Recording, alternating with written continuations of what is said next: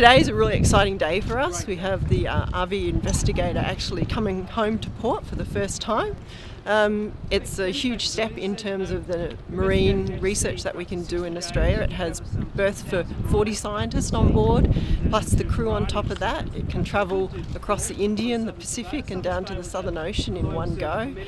So we can be away at sea for 60 days. Because it's a multi-use vessel in terms of it has to cover all of the marine research that Australian scientists and international scientists want to do in the oceans surrounding us, it has many aspects that will fulfill the oceanography. So if we want to study the physics of the ocean, the temperature, the salinity, the chemistry, the biology of the ocean, the geology of the ocean seafloor, deep corals, it fills all of those gaps that we've never been able to do on our old vessel. This is really exciting. This is the culmination of many decades of work to actually get the funding, to design the ship, to see the ship be built and planned.